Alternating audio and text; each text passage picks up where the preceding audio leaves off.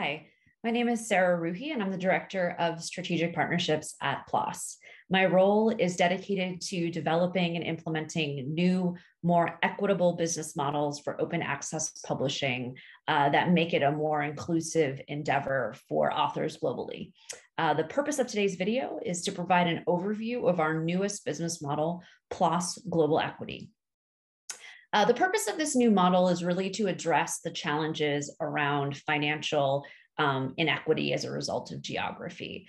Currently, the way most publishers do this is to have waiver programs. And in many ways, waivers are intended to be positive in that the goal is that people can publish without paying fees, but they tend to be quite paternalistic and subjective. They're certainly not designed for dignity in that authors are asked to jump through many hoops before they're granted waivers. And increasingly, it's becoming clear that as we look at more equitable, inclusive business models, waivers cannot be the only solution to dealing with the geographic financial inequity. And ideally, we're moving away from them entirely. So this overview on PLOS Global Equity is really what we're trying to achieve with this model, is how can we address the challenges of financial inequity based on geography without relying on waivers. We're not there yet, but we are working towards that with this model and with other models that PLOS has launched. So really, the purpose of the model is to shift fees away from authors to their institutions, and then to adjust those fees based on the institution's locations. The institutions that are in high income countries, as defined by the World Bank lending classification system, pay the highest fees.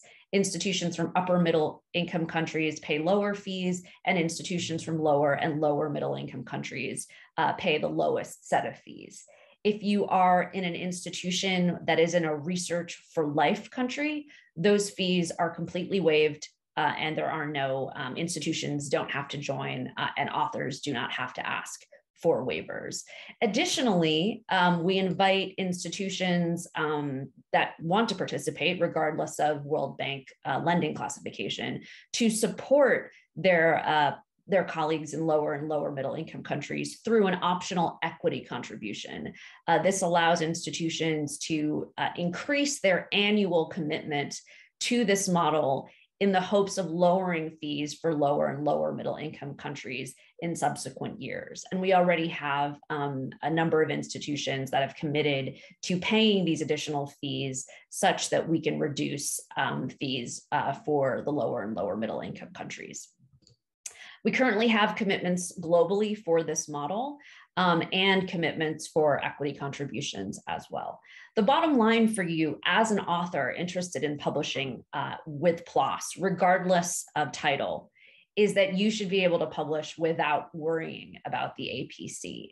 So don't let that be a barrier to submission with us. The PLOS Global Equity model is specifically for the three new titles, PLOS Water, PLOS Climate, and PLOS Global Public Health. But we have mechanisms for APC-free publishing across all of our titles. So the first place to check is to see if your institution has an agreement with us. If they do, that means your institution is supporting your publication fees, and ideally you will not be paying anything as a corresponding author.